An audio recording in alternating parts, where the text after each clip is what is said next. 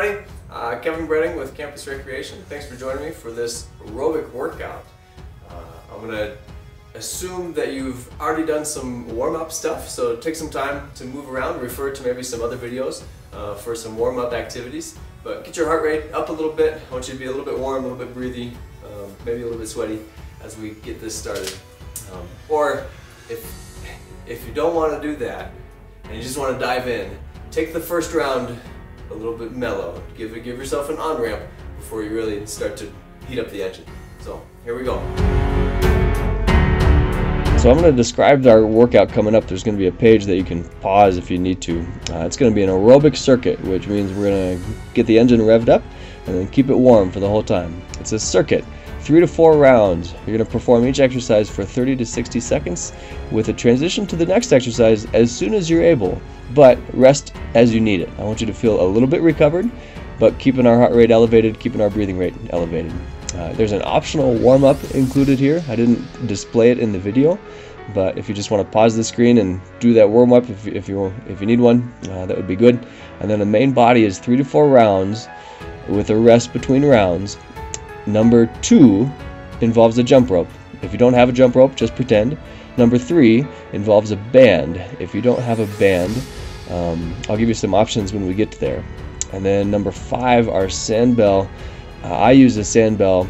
You can use pretty much any loading device like a medicine ball or even a dumbbell, something like that. And I'll talk about that as I get there. And then I walk you through a cool down for those last 3 exercises. So again, if you need to pause the screen and kind of take some notes or just refer back to it as we go, this is a good description of what we're going to be doing. And you notice the columns have the reps or time and then how fast my guideline is and then what kind of rest you need either during the exercise or at the end of the exercise. As we get ready to start our first exercise, here we go. Up and over, step to a lunge, high knee, land on a left side lateral lunge, return to a high knee, try to balance for a second, curtsy squat, up to a knee drive, and then reverse. Step all the way back. Here as I turn back over, I'm going to switch my feet, switch my hands, drive up and over with that foot, land on the lunge, stand up to a high knee, land on the outside foot, load the hips there, return to the high knee, step backwards to a curtsy squat, back up to a balance, and then reverse. You go back to the lunge, flip that leg over the top. Here you switch your legs and your hands again, up and over, and there you repeat on that side again. Our second exercise is a jump rope. Pretty basic, pretty standard. Keeping feet together. Just looking for an aerobic effort here. We're just chipping away through a normal jump rope. And to show you a side view, same thing. If you want to do double unders here, if you're feeling good, go ahead and knock them out. But pretty standard there. A third exercise, I use a band.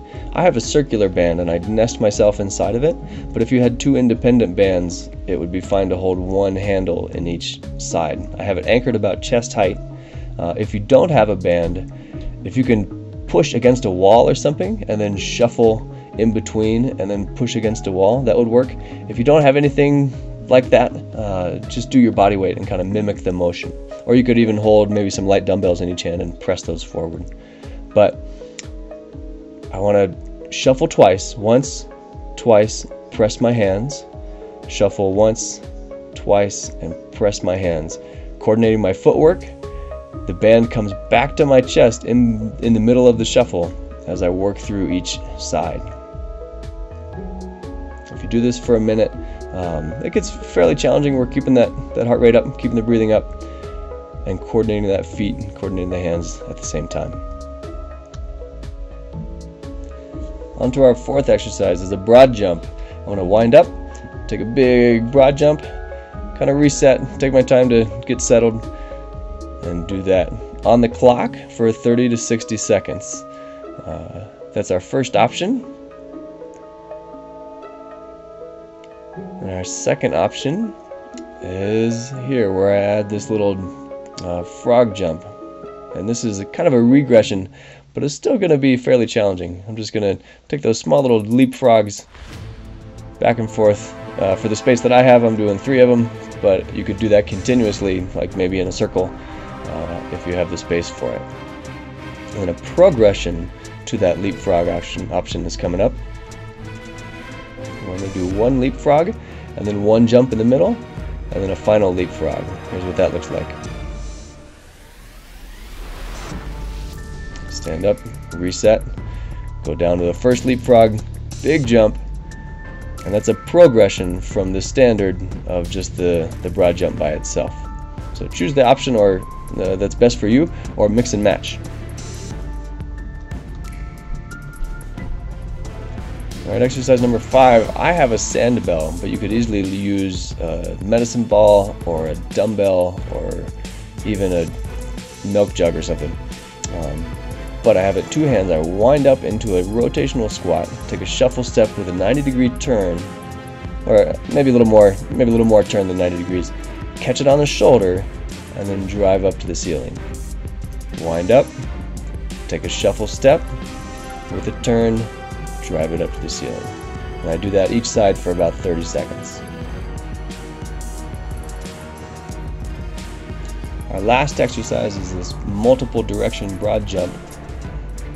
I start in the middle as home base, and then I hop to each corner with a 2-footed semi-broad jump and return. And I reset in the middle between each corner, but a progression is to make that continuous. And then I just hop corner to corner to corner to corner. That's going to obviously be more expensive, and that'll tie up the last exercise in the circuit, and that's it. Now I'm in our cool down. I have my band again, and I'm going to keep it at that same about chest height anchor. I'm going to put my hands inside of it and take a big forward step and let the band pull my hands backwards as I press my sternum forward into the band to really get my shoulders to open up. And also, I'm thinking leaning into that and extending that rear leg, pushing that heel to the ground to open up that front hip flexor on that long leg.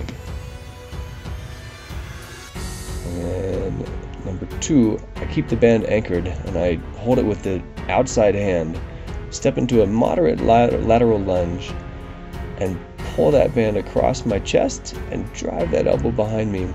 There's a little bit of muscle tension here, but I'm thinking as a restorative. The band is, in a sense, making the lunge easier for me as I drop into that lunge.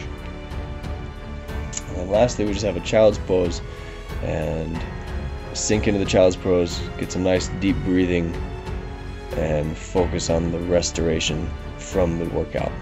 So thanks for joining me.